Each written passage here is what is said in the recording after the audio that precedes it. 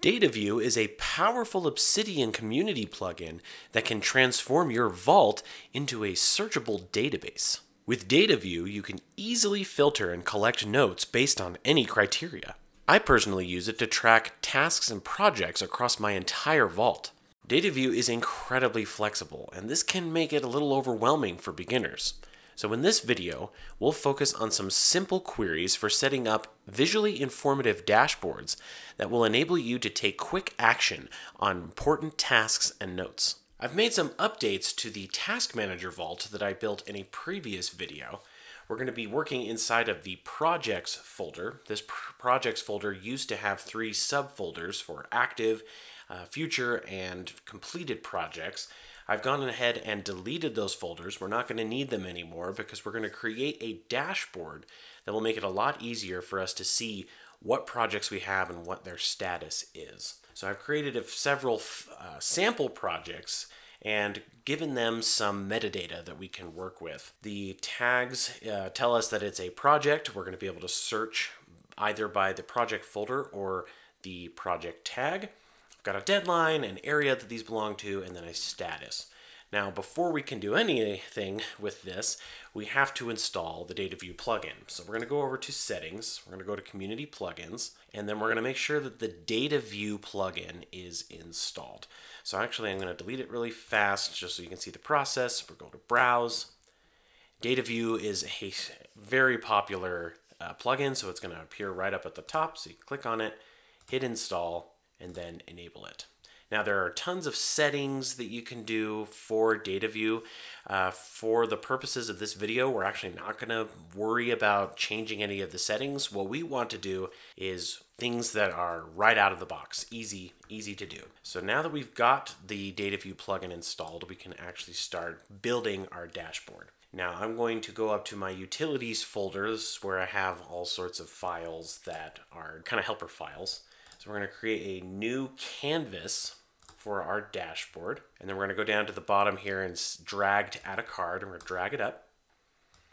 And we're going to make a list of all the projects that we have in our vault. So I'm going to label this with a header. We're going to say all projects. And then we're going to do 3 backticks. The backtick is the key right next to the 1 on the left of it. And then we write the word Dataview so it knows that this is a Dataview query. And then we're just going to say list. We're going to do it all caps so that we recognize this as a list. And then I'm going to give it a source that I want the list to be made from.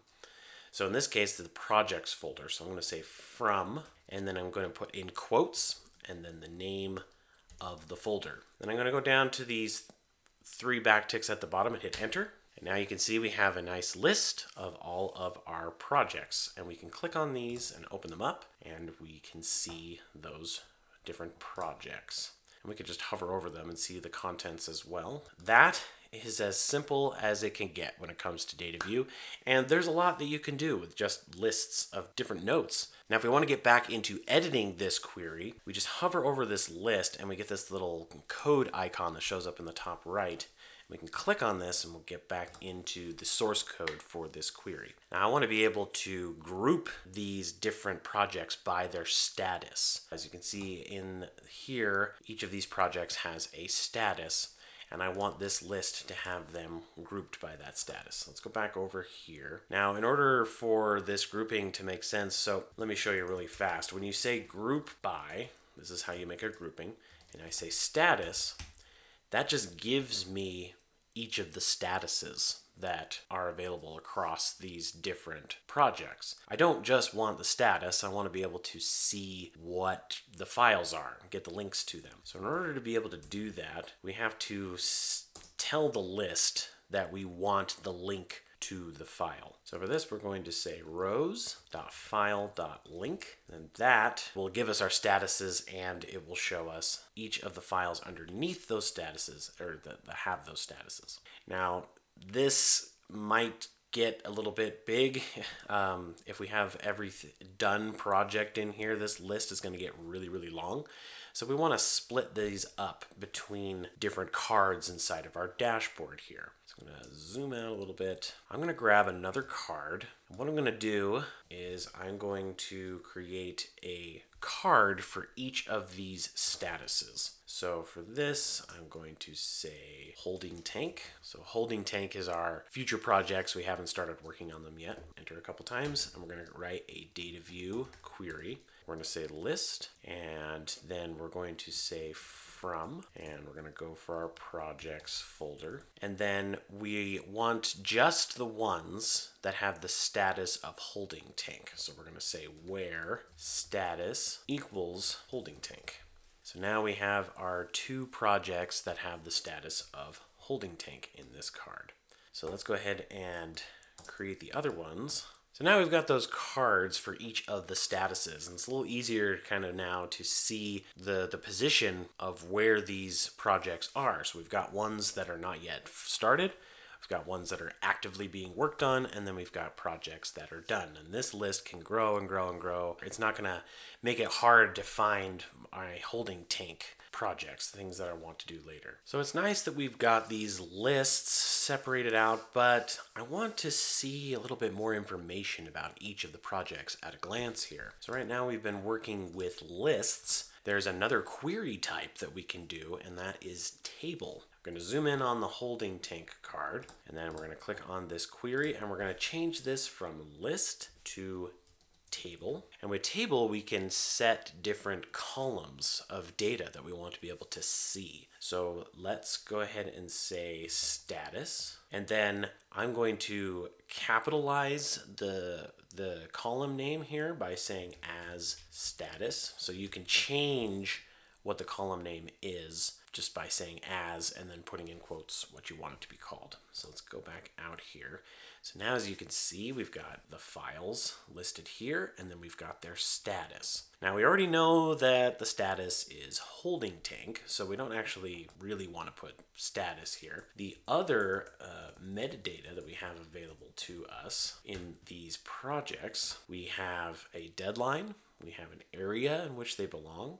We also have a tag, but the tag is just project. That's actually something else that we can do. So from here, we've been querying for the project from the folder that they live in. We can actually also say from project from the tag. So this could live anywhere inside of our vault. I could put it at the top level, I could put it inside utilities, whatever, and it would find it no matter where it was. I actually like working with tags better because of this reason. I can have files in any location I want inside of my vault, and as long as they have the right tag, I can find them with my Dataview queries. Now, one caveat with using tags with Dataview is that as you can see, I am now getting this project file showing up. This is the template that I used to create new projects, and it of course has a tag of project in it. I don't want that showing up in every list, so what I'm going to do is go back into my query, and I can say minus and then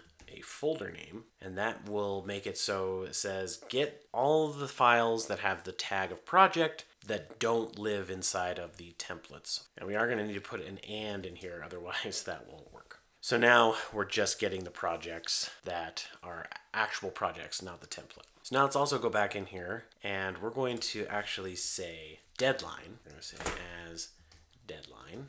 Now we can see we have some deadlines here. Now, what's neat about this too now is that we have these different columns of information.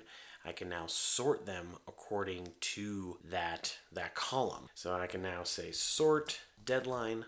So now that doesn't change anything because it was already sorting by the date. Now if we wanted to change the order, we could say descending, and now November 9th is the one that's on top, October 31st is the bottom. So now this is newest to oldest rather than oldest to newest. So let's go ahead and add our area in here as well. So we're going to put a comma, and we're going to say area as area.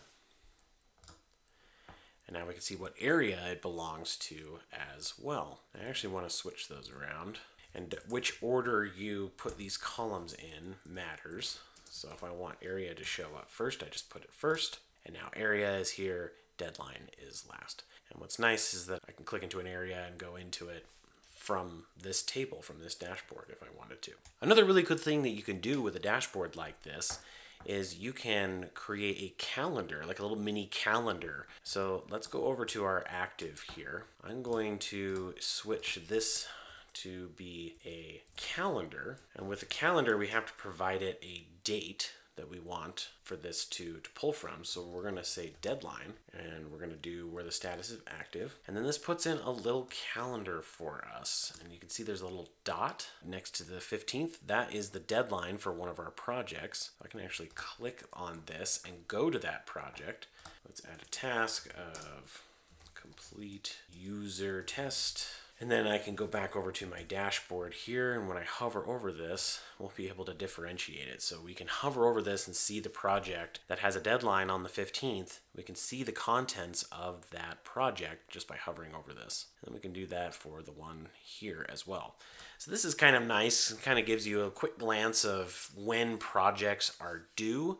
Unfortunately, it doesn't give you the title of the project, so you kind of have to just know what the project is based on the contents, but you can click on it and go to that project and see more information about it. Believe it or not, that's the majority of what you need in order to get started with Dataview.